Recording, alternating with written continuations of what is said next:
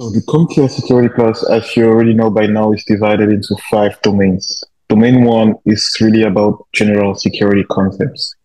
So what are we going to talk about here? We are first going to talk about categories and types of security controls, and we'll talk about preventative, detective, and stuff like that.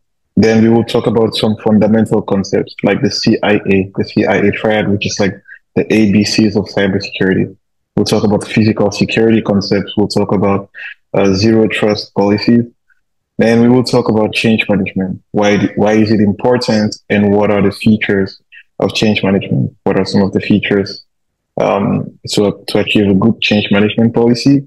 Then we will dive deep into cryptography, so concepts like encryption, decryption, hashing, certificates, and more.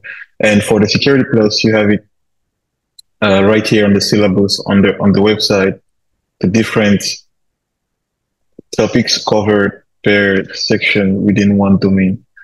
So this is what we are going to talk about on the domain one, and next video will start. All right, guys, was that interesting? If so, then subscribe to our YouTube channel and also follow us on all our social media platforms, including Instagram, Facebook, Twitter, LinkedIn, to know more and be the first people to see our amazing content that we have for you. Thanks, guys. We're glad to have you.